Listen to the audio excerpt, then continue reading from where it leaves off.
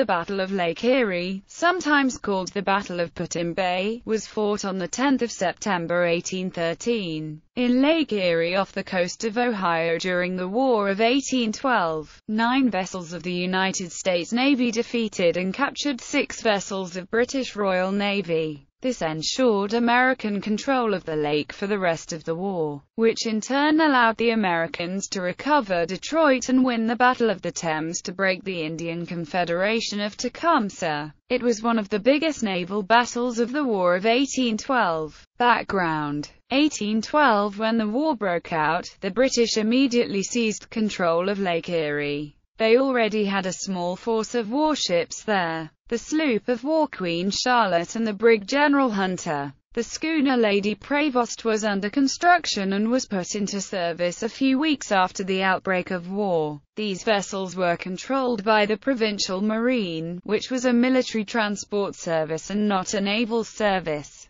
Nevertheless, the Americans lacked any counter to the British armed vessels. The only American warship on Lake Erie, the brig Adams, was not ready for service at the start of the war, and when the American army of Brigadier General William Hull abandoned its invasion of Canada, Adams was pinned down in Detroit by the British batteries at Sandwich on the Canadian side of the Detroit River. The British Major General Isaac Brock used his control of the lake to defeat Hull's army at the Siege of Detroit, by cutting the American supply lines and rapidly transferring himself and some reinforcements to Amherstburg, from where they launched a successful landing on the American side of the Detroit River. The British took Adams when Detroit was surrendered, renaming her Detroit, together with the brig Caledonia, which had been commandeered from the Canadian Northwest Company. She was boarded and captured near Fort Erie on 9 October, by American sailors and soldiers led by Lieutenant Jesse Elliott.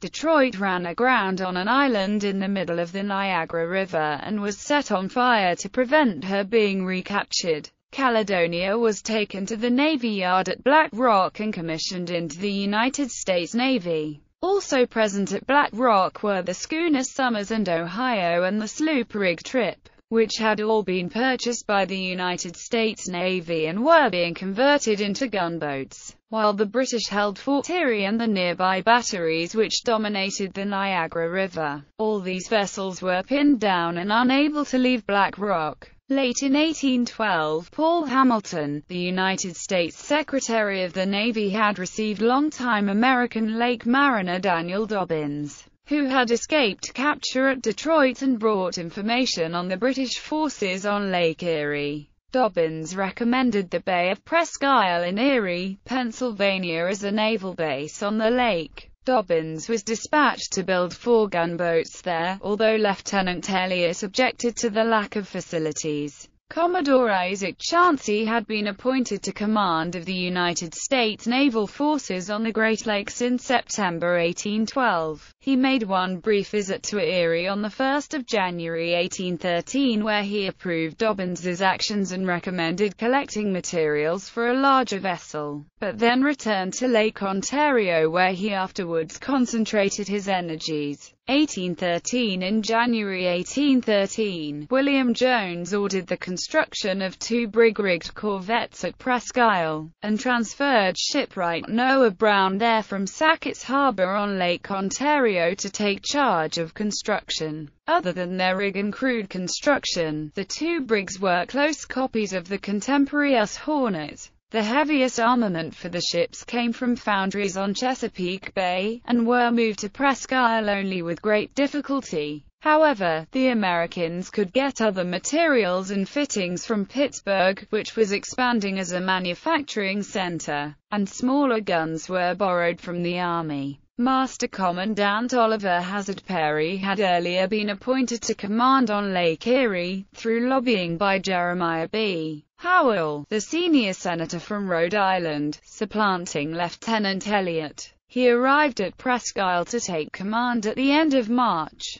Having arranged for the defense of Presque Isle, he proceeded to Lake Ontario to obtain reinforcements of seamen from Commodore Isaac Chauncey. After commanding the American schooners and gunboats at the Battle of Fort George, he then went to Black Rock where the American vessels had been released when the British abandoned Fort Erie at the end of May. Perry had them towed by draft oxen up the Niagara, an operation which took 6 days, and sailed with them along the shore to Presque Isle. Meanwhile, Commander Robert Heriot Berkeley was appointed to command the British squadron on Lake Erie. Another British officer had already endangered his career by refusing the appointment as success appeared unlikely. Berkeley missed a rendezvous with Queen Charlotte at Point Urbino and was forced to make the tedious journey to Amherstburg overland. Arriving on the 10th of June, he brought with him only a handful of officers and seamen. When he took command of his squadron, the crews of his vessels numbered only 7 British seamen, 108 officers and men of the Provincial Marine, 54 men of the Royal Newfoundland Fencibles and 106 soldiers, effectively landsmen, from the 41st Foot. Nevertheless, he immediately set out in Queen Charlotte and Lady Prevost. He first reconnoitred Perry's base at Presque Isle and determined that it was defended by 2,000 Pennsylvania militia, with batteries and redoubts. He then cruised the eastern end of Lake Erie, hoping to intercept the American vessels from Black Rock.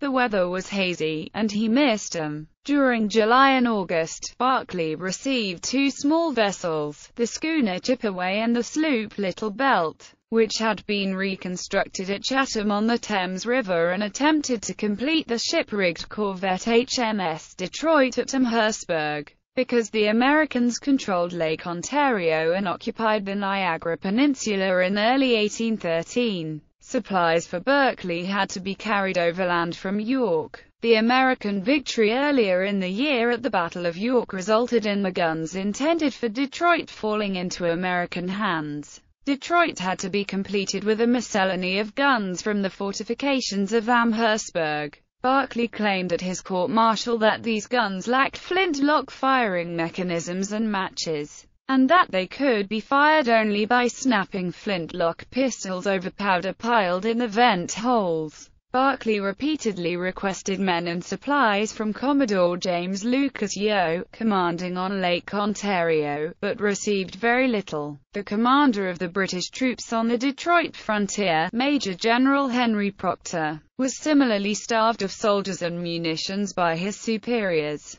He declined to make an attack on Presque Isle unless he was reinforced, and instead he incurred heavy losses in an unsuccessful attack on Fort Stephenson, which he mounted at the urgings of some of his Indian warriors. Blockades of Presque Isle and Amherstburg. By mid-July, the American squadron was almost complete, although not yet fully manned. The British squadron maintained a blockade of Presque Isle for 10 days from the 20th of July to the 29th of July. The harbour had a sandbar across its mouth, with only 5 feet of water over it, which prevented Berkeley sailing in to attack the American ships, but also prevented the Americans leaving in fighting order. Berkeley had to lift the blockade on the 29th of July because of shortage of supplies and bad weather. It has also been suggested that Berkeley left to attend a banquet in his honor, or that he wished the Americans to cross the bar and hoped to find them in disarray when he returned.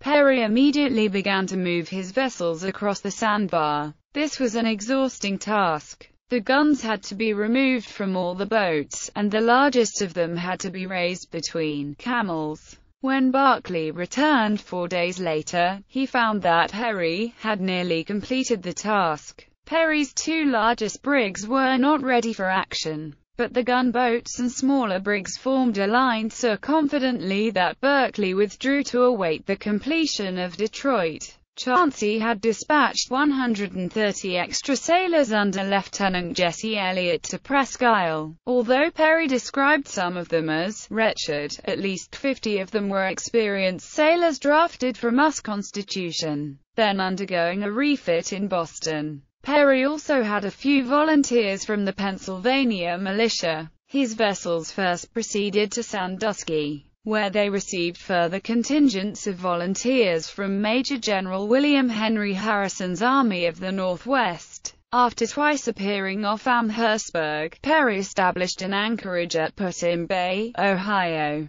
For the next 5 weeks, Barclay was effectively blockaded and unable to move supplies to Amherstburg. His sailors, Proctor's troops, and the very large numbers of Indian warriors and their families there quickly ran out of supplies. After receiving a last-minute reinforcement of 2 naval officers, 3 warrant officers and 36 sailors transferred from a transport temporarily laid up in Quebec under Lieutenant George Bignall, Barclay had no choice but to put out again and seek battle with Perry. In the days preceding the battle, Perry told his friend, Purser Samuel Hambleton, that he wanted a signal flag, or battle flag, to signal to his fleet when to engage the enemy. Hambleton suggested using the dying words of Perry's friend Captain James Lawrence of the frigate US Chesapeake, "Don't give up the ship." Hambleton had the flag sewn by women of Erie, and presented it to Perry the day before the battle. The flag would become an icon in American naval history. Battle. On the morning of the 10th of September, the Americans saw Barclay's vessels heading for them, and got underway from their anchorage at Put-in Bay. The wind was light. Barclay initially held the weather gauge, but the wind shifted and allowed Perry to close and attack. Both squadrons were in line of battle, with their heaviest vessels near the center of the line. Perry hoped to get his 2 largest brigs, his flagship Lawrence and Niagara, into carronade range quickly. But in the light wind his vessels were making very little speed, and Lawrence was battered by the assortment of long guns mounted in Detroit for at least 20 minutes before being able to reply effectively. When Lawrence was finally within carronade range at 12:45, her fire was not as effective as Perry hoped, her gunners apparently having overloaded the carronades with shot. Astern of Lawrence, Niagara, under Elliott, was slow to come into action and remained far out of effective carronade range. It is possible that Elliott was under orders to engage his opposite number, Queen Charlotte, and that Niagara was obstructed by Caledonia. But Elliott's actions would become a matter of dispute between him and Perry for many years. Aboard Queen Charlotte, the British ship opposed to Niagara, the commander and first lieutenant were both killed. The next most senior officer, Lieutenant Irvin of the Provincial Marine, found that both Niagara and the American gunboats were far out of range, and passed the brig General Hunter to engage Lawrence at close range. Although the American gunboats at the rear of the American line of battle steadily pounded the British ships in the center of the action with raking shots from their long guns from a distance, Lawrence was reduced by the 2 British ships to a wreck. 4/5 of Lawrence's crew were killed or wounded. Both of the fleet surgeons were sick with lake fever, so the wounded were taken care of by the assistant, Usher Parsons. When the last gun on Lawrence became unusable, Perry decided to transfer his flag. He was rowed a half-mile through heavy gunfire to Niagara while Lawrence was surrendered. When Lawrence surrendered, firing died away briefly. Barclay was severely wounded and his first lieutenant was killed, leaving Lieutenant Inglis in command.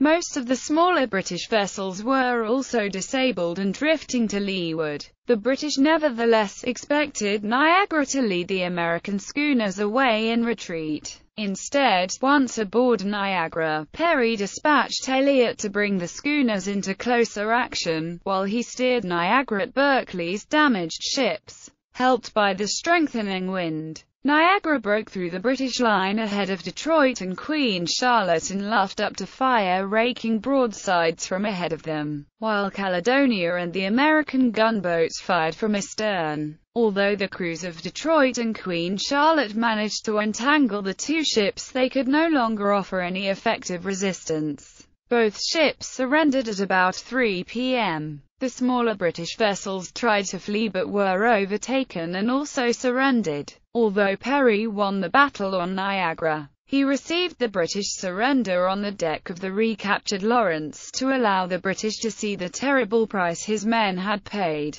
Casualties: the British lost 41 killed and 94 wounded. The surviving crews, including the wounded, numbered 306. Captain Barclay, who had previously lost his left arm in 1809, lost a leg and part of his thigh in the action, while his remaining arm was rendered permanently motionless. The Americans lost 27 killed and 96 wounded, of whom 2 later died. Of the vessels involved, the 3 most battered were converted into hospital ships. A gale swept the lake on 13 September and dismasted Detroit and Queen Charlotte, further shattering the already battered ships. Once the wounded had been ferried to Erie, Lawrence was restored to service for 1814, but the 2 British ships were effectively reduced to hulks. Aftermath: Perry's vessels and prizes were anchored and hasty repairs were underway near West Sister Island when Perry composed his now famous message to Harrison. Scrawled in pencil on the back of an old envelope, Perry wrote,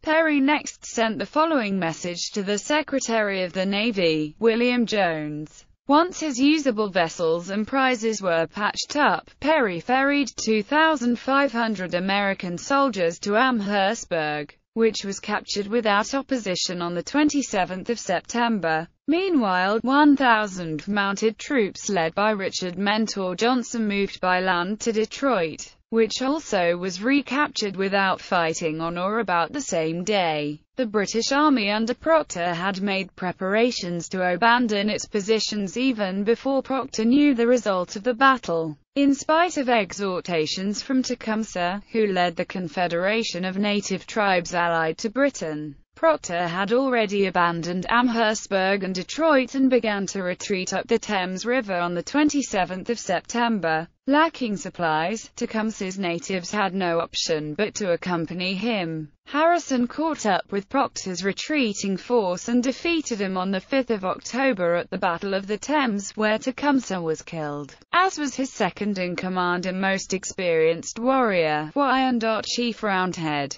The victory on Lake Erie had disproportionate strategic import. The Americans controlled Lake Erie for the remainder of the war. This accounted for much of the American successes on the Niagara Peninsula in 1814 and also removed the threat of a British attack on Ohio, Pennsylvania, or western New York. However, an expedition in 1814 to recover Mackinac Island on Lake Huron failed, and the Americans lost 8 of their smaller vessels and prizes. After the war, there was a bitter quarrel between Perry and Elliott over their respective parts in the action, mostly fought at second hand in the press. On the British side, Barclay was exonerated of any blame by a court-martial but was too badly injured to see service again for several years. Reconstructions and memorials. In 1820, Lawrence and Niagara were intentionally sunk near Misery Bay in Lake Erie, as they had went to rot. In 1875, Lawrence was raised and moved to Philadelphia, where she was displayed at the 1876 Centennial Exposition. Later that year, the ship burned when the pavilion that housed it caught fire. Although Niagara was raised and restored in 1913, she subsequently fell into disrepair. She was eventually